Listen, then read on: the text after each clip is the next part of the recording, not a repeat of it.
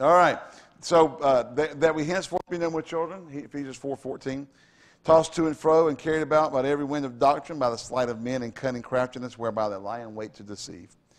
Speaking the truth in love may grow up in him in all things, which is the head, even Christ, from whom the whole body fitly joined together and compacted by that which every joint supplieth, according to the effectual working in the measure of every part, making increase of the body unto itself in love. Now, we're talking about this morning how babes need to grow up, and and we all need to grow. We all need to be in a continual process of growing.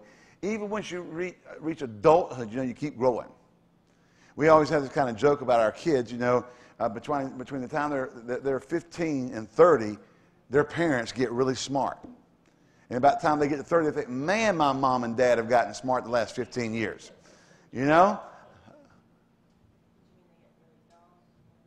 the parents, between the 15 and 30, the parents get really smart. Oh, Shannon. Shannon's back there doing she's buttering me up. What do you want? Yeah, that's what I thought. Okay. Now, in verse 14, we find out that instability is a sign of immaturity. Paul even upbraided some of the Corinthians in the Corinthian church that they were still babes after apparently being Christians for somewhere around 5 years. The writer of the Hebrews dealt with the same problem in his letter in Hebrews 5th chapter. We say, that when they needed to become those who eat meat, they were going back and having to drink milk. Hallelujah. We did talk about this morning how there are those that are cunning, tricksters, and and so forth. And so verse 15 of this chapter encourages us that the ministers should speak the truth in love and keep Christians from falling for the trickery or protecting the babes, and that we should be obedient to Christ. And one of the things we need to teach our young Christians, and then we need to teach our middle Christians and our older Christians and all of our Christians, is obedience. And some people hate that word. Obey, that's a 4-letter word. Yeah, it is. It's a good 4-letter word. Obey them with the rule over you. In other words, the true ministers of the gospel are set in the body of Christ to help you grow, help you mature, help you come of age, help you progress. Amen? All right.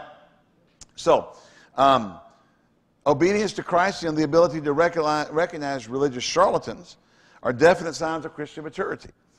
Christ is the source from which the ability to grow comes. He is the object of our goal or that growth. Immature Christians have a tendency to overly revere Christian leaders. Now listen, we need good leaders, but you don't revere them in the place of Christ. Jesus is the head of the church. Well, Jesus said about, but I'll tell you, so-and-so's got revelation. And they got a revelation that's beyond Jesus. It's beyond anything you need. Amen. Sometimes, we need to respect our Christian leaders, but, you can turn that into man worship. Paul even dealt with that in 1 Corinthians. Remember that? He said, some say, I'm of Paul, I'm of Apollos. He said, who is Paul, who is Apollos? I say I baptize, I'm glad I baptized none of you except a couple of people. He says, they're nothing, I'm nothing. It's Christ Jesus we're about. Amen? So one of the things we need to do in Christian growth is always keep pointing back to the Lord. We always need to keep following the Lord. Paul even said this. You talk about mature Christian leaders. He said this, follow me as I follow the Lord. What's that mean? If I'm not following the Lord, don't follow me. Can you say amen? See, when maturity in the things of God means you're following after the things of God, the Word of God. You're not following a man. Man can lead you astray. And the man can get off. They can be good one minute and bad the next. There was a church out in Oklahoma at one time was one of the happiest churches in Tulsa. I mean, they were going and blowing. I mean, they had people coming in by buses for conferences. I mean, and they were just going and going and going and going. Well, somewhere along the line, and I'll be honest with you, one thing happened. That pastor got into sin at one time and never really repented for his sin. Just kind of covered it up.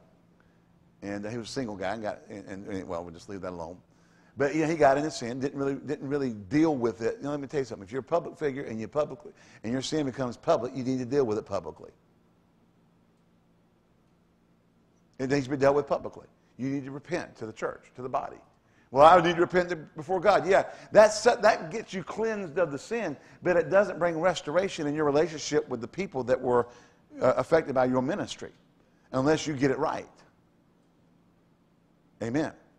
And so you go and you publicly repent, and then you get into a disciplinary program where there's overseers over you who are helping bring you into a place of restoration where the trust is restored. You see, ministers, when they get into sin, break trust with people.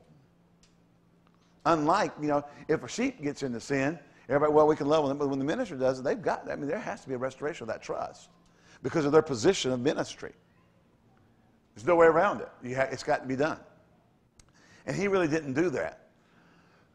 And then it wasn't long after that, a few years after that, that he got into a situation where he went off to some convention, and a group of homosexuals invited him to come preach. He went in and preached, and they washed his feet, and he came back, and he started teaching that everybody's going to heaven. They showed him more love than the body of Christ showed him. But I'm sorry, that kind of stuff is not true. It's not true. I don't buy it. I don't believe it. Oh, they showed me more love than the Christians showed me. I just don't believe it. I think maybe you got an expectation of what love is, and if somebody shows you something different and whatever, and you come off with some kind of stuff, I just don't buy it that people who are not serving God, give you more love than Christians do. And you always got some bonehead believer. You're going to have a bonehead believer here or there. They're just going to be out there. Then he kept preaching. He finally got over to preaching universalism. Nobody's going to hell, everybody's going to heaven. Now, he had a 5,000 member plus church. Now, different men of God, Oral Roberts, different men called him and said, look, what you're preaching is wrong. You need to stop this. Well, his church started dwindling. See, here's what happens. If you teach your people right, even if you get off, they leave. Hello? They were hungry for they loved the word, as long as you preach the word. Well, his church started dwindling.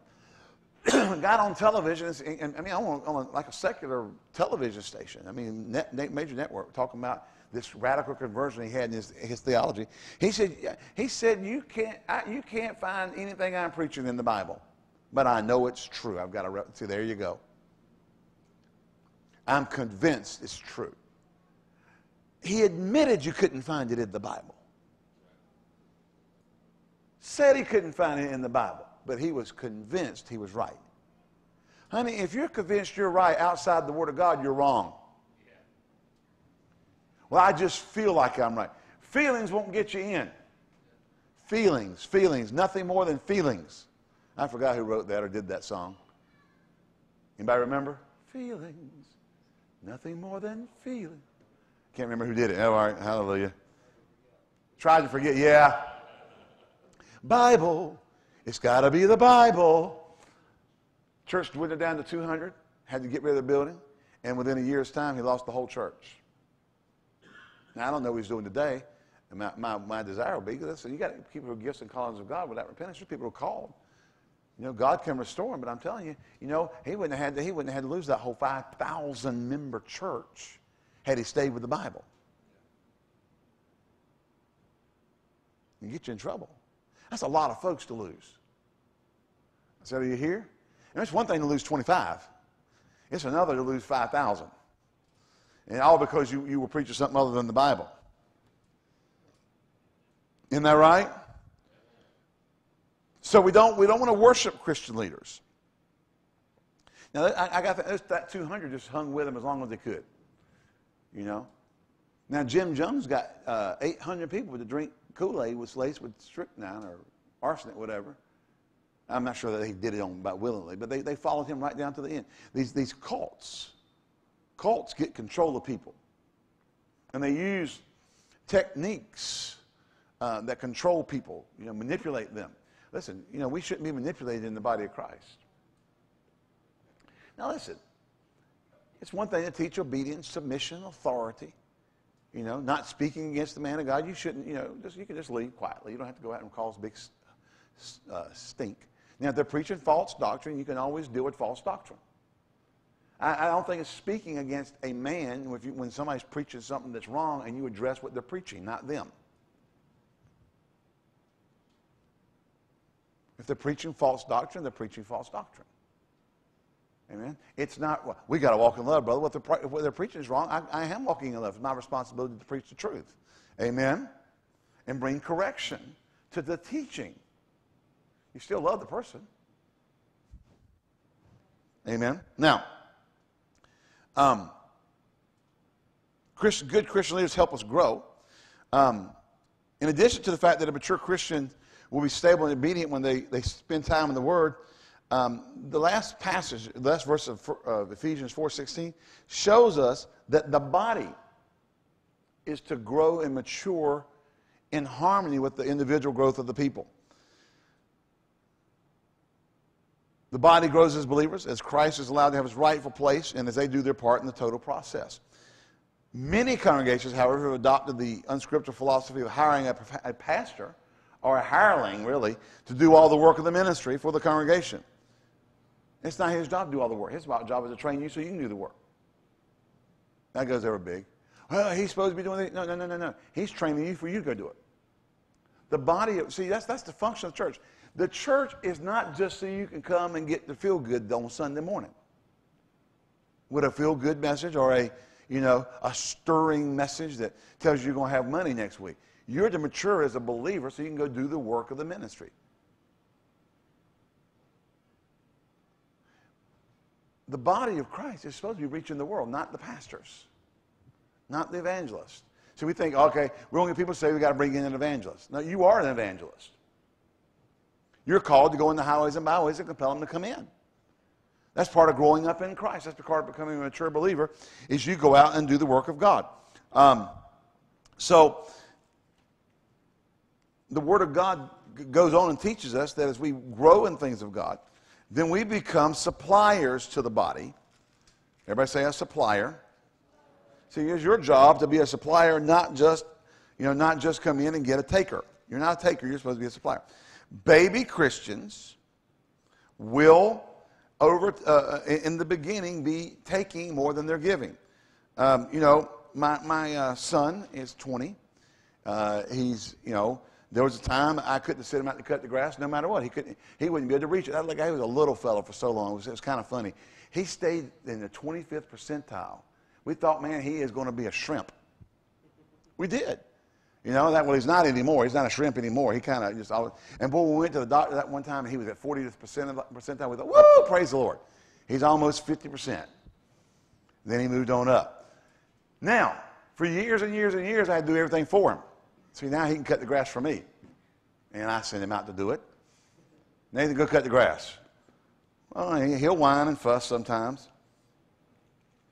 Amen. Parents, ain't got kids like that? That's good to know. No surprises. Hallelujah. Glory to God. But as we grow, I'm looking for something. That's why I'm kind of meandering around here. Hallelujah. I know it's in the Bible. I just got to find it. Hallelujah.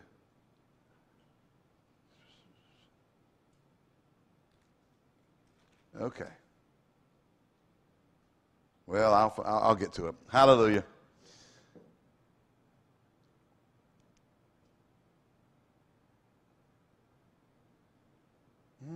Yeah, there we go. I just didn't read far enough earlier. So verse 16, from whom the whole body fitly joined together and compacted by that which every joint supplieth, according to the effectual working in the measure of every part. Now, what? According to the effectual working in every part. See, every part has to have the effectual working of the things of God in it so it can be a supplier. Our goal is to become suppliers in our growth. Amen? Meaning you're going to have to mature, you're going to have to develop, you're going to have to take in, you're going to have to rightly discern the word of truth, you're going to have to grow in the grace, and you're going to have to grow in the things of God. The word of God's going to have to mature you so that what? So that the effectual working in you as a part can now become a supplier to the body. And you can carry out your function. Amen? According to the effectual working in the measure of every part, making increase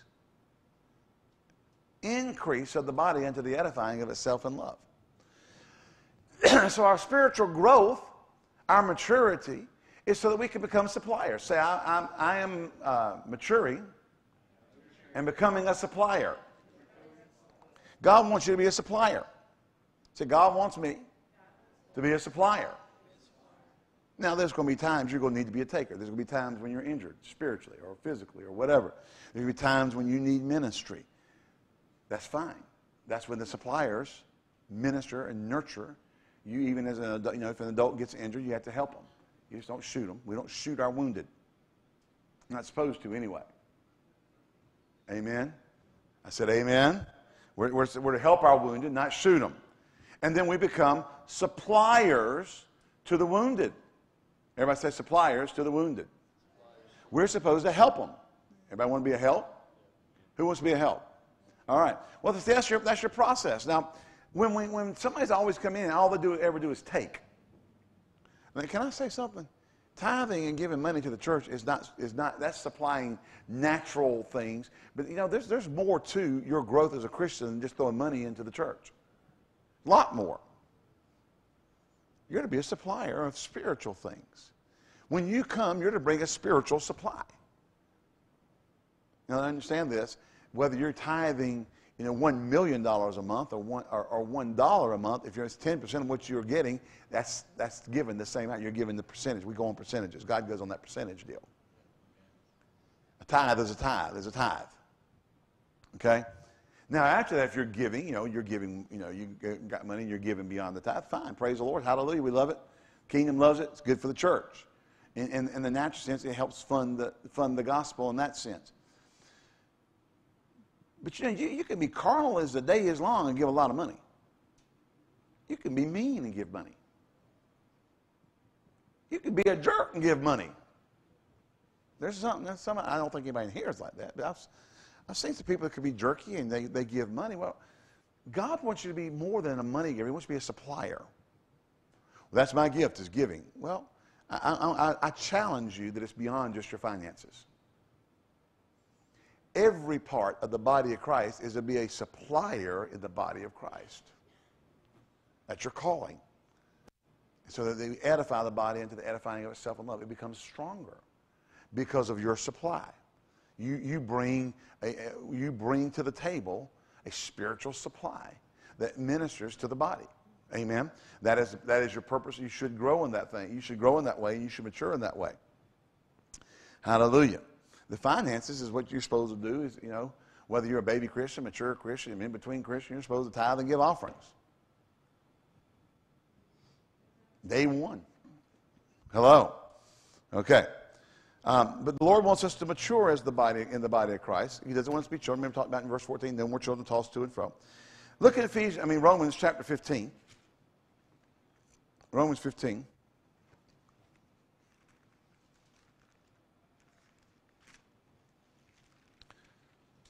We'll read from verse 1. We then that are strong ought to bear the infirmities. And infirmities does not mean sickness. It means weaknesses, shortcomings of the weak, and not to please, who? Ourselves. Amen? We that are strong ought to bear the infirmities of the weak and not to please ourselves. Let every one of us please his neighbor for his good to edification. For even Christ pleased not himself, but as is written, the reproaches of them that reproach thee fell on me. For whatsoever things were written aforetime were written for our learning, that we through patience and comfort of the Scriptures might have hope. Now the God of patience and consolation grant you to be like-minded one toward another according to Christ Jesus. In other words, we're supposed to act like Jesus. We're supposed to be imitators of God as dear children. Listen to verse 6. That you may with one mind and one mouth glorify God, even the Father of our Lord Jesus Christ.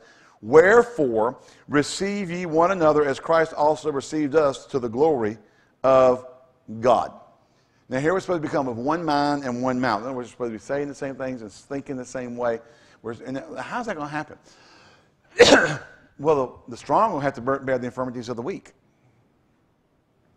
Those that are weak Christians, aren't mature Christians, haven't grown up Christians, those who are strong are going to have to bear their infirmities or minister or supply to them strength. What do you mean have to supply to them strength? Share with them the word, minister to them in the Word, be an encouragement to them in the Word, help point them in the right direction through the Word. Not draw them unto yourself. You don't need your own little church in the church. Amen. You need to be ministering to them and just sharing the Lord. Keep pointing them to the Lord.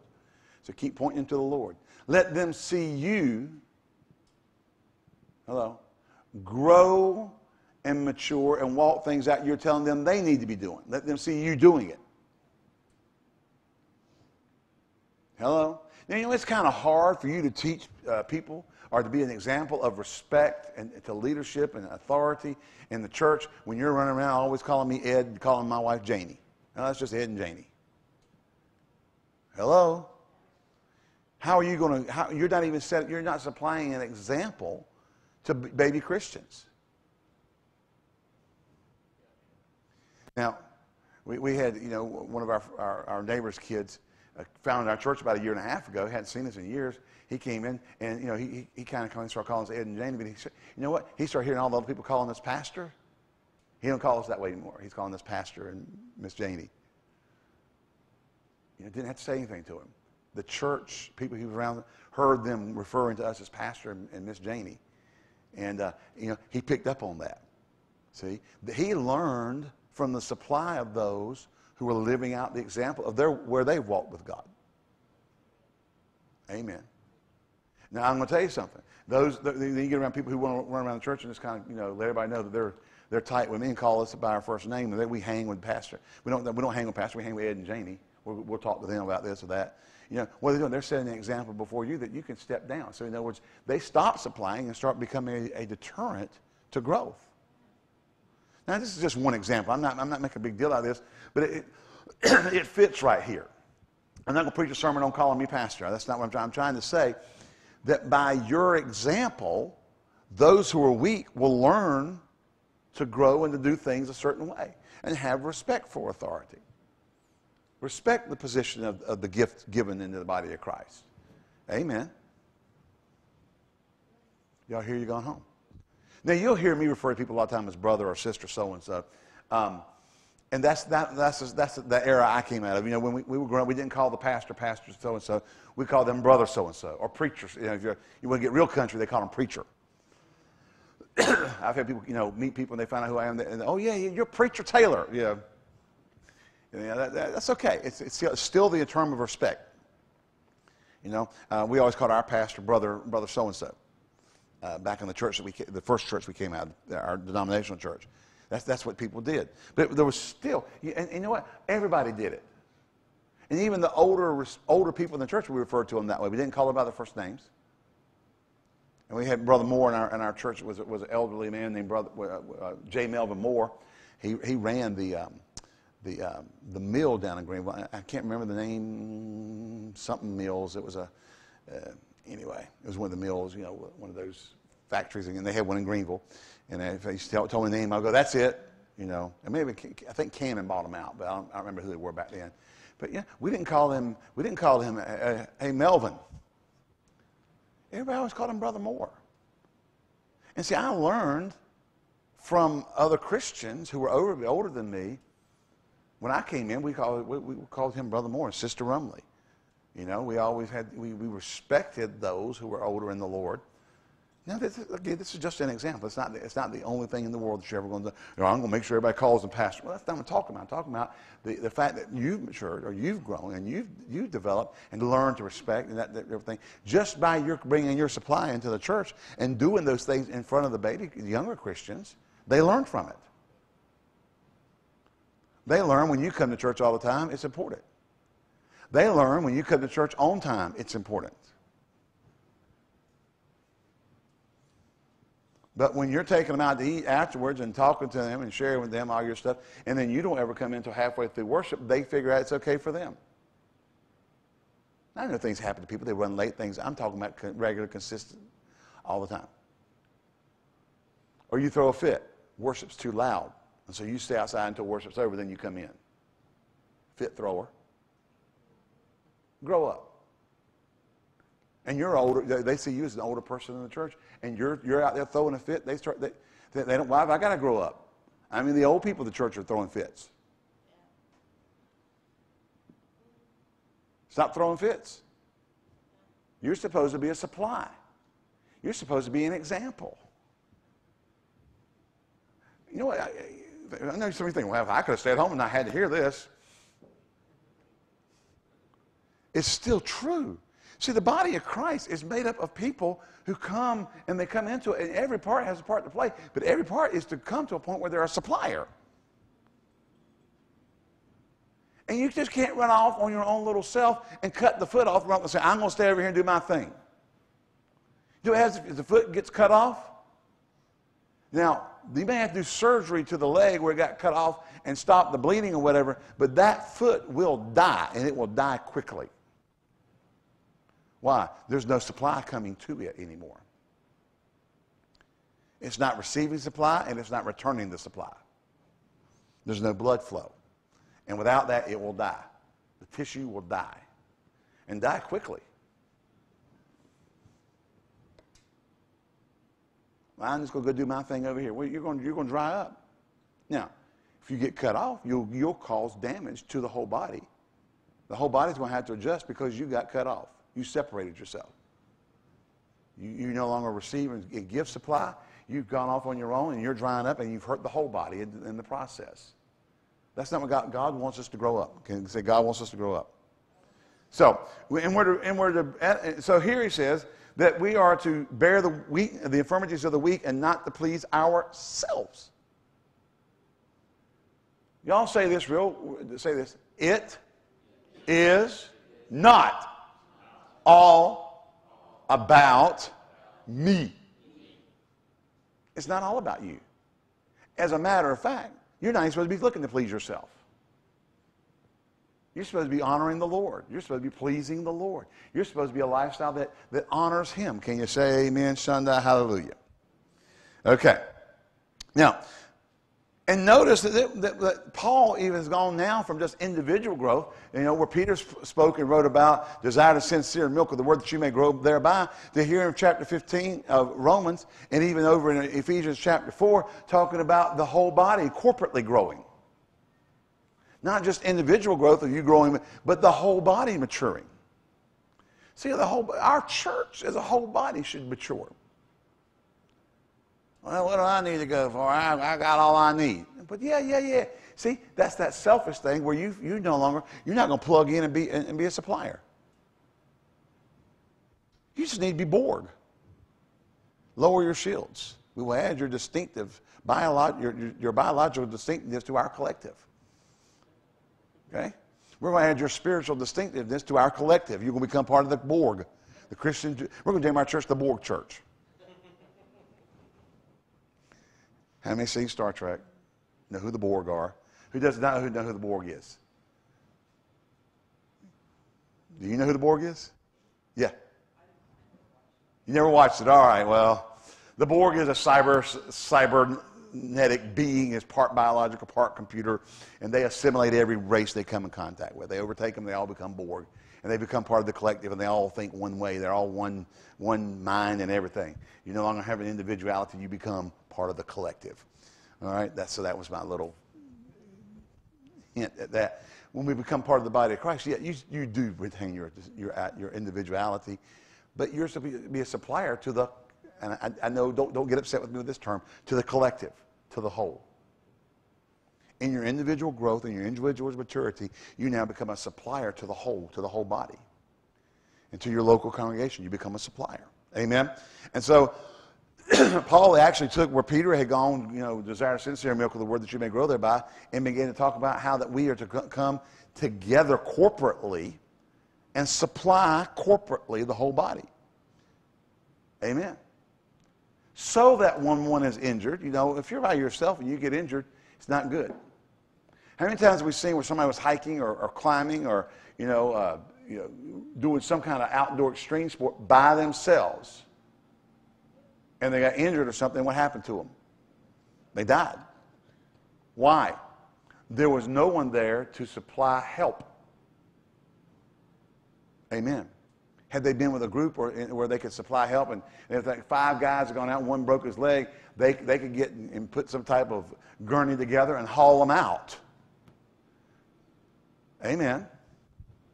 Whereas if they're by themselves, they can't get out. They're in trouble.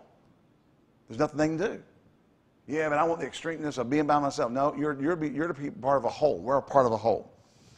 Amen. Where Paul says in Romans 15:6 that we may be one mind and one mouth and glorify God. Amen. Now, without love, we will not grow. Did you know that? I said, did you know that? Without love, you will not grow. Ephesians 4:18 tells us. Verse 17, he finishes up 16, says, therefore edifying yourself in love. This I say therefore, and testify in the Lord, that you henceforth walk not as other Gentiles walk, the vanity of their mind, having the understanding darkened, being alienated from the life of God through the ignorance that is in them, because of the blindness or hardness of their heart. See, when you start walking in love, when you walk as Gentiles walk, which is not in love, you don't walk in love, you begin to hinder the growth factor. Think of everybody in the church. Every church just came in, loved God, loved people, were looking to be suppliers and not takers, doing everything they could to add to and not take away. I mean, what do you mean? Walking in love when somebody offended them. Woo! Come on now. Speaking truth in love when it wasn't good for them. When even that would hurt them. In other words, it would cost them to be truthful about something in love, but they want to be a supplier. Always doing that. What would happen to the church as a whole? And instead, everybody, it's about me. Well, if I don't get my way, I'm going to go somewhere else. And then there's always somebody raising up another place for people to go so they can get a bunch of folks and hoping that people get offended somewhere else so they can come over with them and help them be a bunch of offended people together. People build whole churches on stupid stuff. House churches. How many house churches have been out there because we don't believe in pastors? And you know what usually is? You find out somebody got hurt in a church and they don't like pastors because of how it was handled or whatever, so they don't believe in them anymore. So they go start house churches. Everybody gets together and they all grumble about how, people that actually have churches, we have the real move of God. We're just a New Testament church. No, you're not. I said, no, you're not. You study the Bible and the churches grew and the churches matured and pastors were given. Hello? As a matter of fact, you'll find that even in the house churches, when they were first starting out, they put elders in charge, not some young whippersnapper who didn't know his head from a hole in the ground. Amen. They got, and they said the elders were the double honor, of honor, especially those who labor in word and deed. In other words, it wasn't just the older people. Now it began to become separation as the church grew. You started getting people who were called and anointed of God to pastor and to run the churches. Amen. So we're to grow. We're to grow corporately. We have to walk in love. Can you say amen to walking in love? When the power to grow must flow through each part of the body. Now what happens when part of the body is injured and there's no flow through the body? It will hinder the whole body. Now I can tell you, I told you, me and Nathan went camping in August, and I stuck that fork up in my foot, just impaled the top of my foot, went right up between just above the third and fourth toe, right above it, it just went right in. Impaled it right up in there. And you know what? My whole body was hindered from functioning. I'm telling you. Pain flowed to that one spot. All kinds of stuff went down there to work on fixing that deal. My whole body. And listen, I'll tell you what, it did hurt. I was hobbling around. My whole body had to stop what it was doing and take care of that one little. It probably went about that far into the top in my foot, but it was just a little bitty hole. I can't even tell you how big it is. About twice the size of a regular fork tongue, maybe 3 times the size. But it paled right up in there. We crazy glued it together and went on the river. Hallelujah. He actually did pour peroxide on it, put Neosporin down in it, and then crazy glued it together to keep stuff out of it. You didn't want anything. I didn't want to get in the river and have stuff getting in it. So, hallelujah. But my whole body began to respond to that injury. Now, when somebody gets hurt in the church or someone has an injury in the church, the body responds to minister to it. What? So it can recover and get healthy again, so it can begin doing what it's supposed to be doing. We're supposed to get to the point where we're healthy, and we quickly help those who are injured or hurt or whatever, so we can recover and everybody get back out doing what we're supposed to be doing. What's that? The work of the ministry. The corporate body says we're doing the work of the ministry. Amen. Then we get to the point that we're no longer children. We put away childish things. Ever say we put away childish things? 1 Corinthians 13:8, 4 through 8 talks about, and he goes on after that. It says, when I was a child, I put away, I acted like a child, but now that I'm grown, I put away childish things. Now, a lot of times when people come into the body, what we call the Word of Faith, charismatic, word churches or whatever, everybody gets all excited about, how rich they're going to get, and all the gifts of the Spirit, and there's like a new toy to them. And you got to let them grow through that. But there should come a point in time you realize that the prosperity is a tool to reach the nations. The gifts of the Spirit are not so you can tell everybody you prophesy and everything in church, but to be used to minister to people who, the gifts of the Spirit are used to be ministered to people who have needs. And they're manifest as the Spirit of God wills, not as you will anyway. Amen? Look over in 1 Corinthians chapter 12. We'll stop here.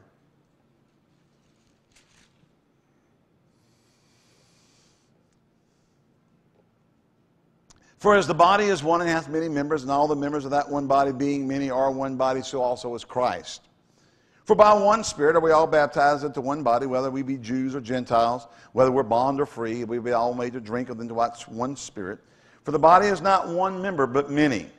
Now if the foot shall say, because I am not of the hand, I am not of the body, is it therefore not of the body? And if the ear shall say, because I'm not the eye, I am not of the body, is it therefore not of the body? If the whole body were an eye, where would be the hearing? Now, the King James says a little weird, but it basically says, where would the hearing be? If the whole were hearing, where would the smelling be? But now, everybody say now, hath God set the members, every one of them, in the body as it has pleased him. And if we are all one member, where were the body? But now are there many members, yet but one body. The eye cannot say unto the hand, I have no need of thee. Or again, the head to the feet, I have no need of thee. Nay, much more these members of the body which seem to be more feeble are necessary. Now, let's face it, folks. When somebody, when you're walking up and you're greeting somebody for the first time, they don't look down and see what your feet look like. They, unless they got a foot fetish, and that's weird. Okay? Just saying. They look you in the face. They look at your face. A lot of people don't really, care about your feet. Really don't want to find out what your feet are like. Don't want to smell your feet. But you know what? Without them, they may be the part that nobody wants to talk about, look at, or whatever. I remember one time when we were living in Greenville still, we'd get our hair cut at this place. And one of the girls there, they would do pedicures. And this man called up. She won't go do no man's foot. I ain't doing no man's foot. Old nasty farmer with fungus under his. She won't about to touch his feet. He ain't coming here. I don't do them. So now she'd do women's feet. She would do men's. I'm telling you, that's just mean. Isn't that right? No, the members of the body which seem to be more feeble are necessary. Of those members of the body which we think to be less honorable, upon these which we bestow more abundant honor, and our uncomely parts have more abundant comeliness. For our comely parts have no need, but God hath tempered the body together, having given more abundant honor to that part which lacked. Now let me say something. Just because you're not the preacher don't mean you're not necessary. As a matter of fact, be honest with you, as the pastor, you really can't do anything without the help. You can't do it all. I've tried. And some people have let me, run and do it all. Well, you can't. You can't do it all. There's just no way that the pastor can do it all by himself. And not supposed to. Amen. Now, we put a lot of demands on pastors that shouldn't be on them. And the early church did the same thing. They came grumbling because the Grecian widows were neglected in the daily ministration. And the disciples got up and said, hey, we can't stop spending time in the Word to take care of feeding people. Y'all choose out 7 men full of faith in the Holy Ghost. Let them take care of it. We're going to give ourselves to the Word of God in prayer. Now, you do that today and they'll say, what did we hire you for? You hear it all the time. Congregational rule churches. What did we hire you for? And some businessman may not like, they want to run everything. Well, you're not, just because you run a business don't mean you're supposed to be running the church. That went over big. Oh, yeah. And he goes on verse 25, that there should be no schism in the body, but the members should have the same care one for the other. So whether one member suffer, all the members suffer, or one member is honored, all the members rejoice with that. Now ye are the body of Christ and members in particular. And God has set some in the church. And he goes and talks about the different ministry gifts here. Now, this is teaching us that the body of Christ is supposed, what? It doesn't matter what part you are. I'm going to tell you, if you're in a callus on the bottom of the little toe, you're over the devil. And you'll get the same reward the rest of the body gets. Amen. Y'all hear you going home? Well, I don't want to be a callus on the bottom of the little toe. Listen, just rejoice you're in the body. It's better to be in the body than not in the body. It's better to be a callus on the bottom of the little toe than not to be in at all. Now, I don't believe God has calluses, but well, some people act like calluses. Anyway. That should have said that, should have. But see, each part has its role to play in the maturity and the growth. Amen. All right.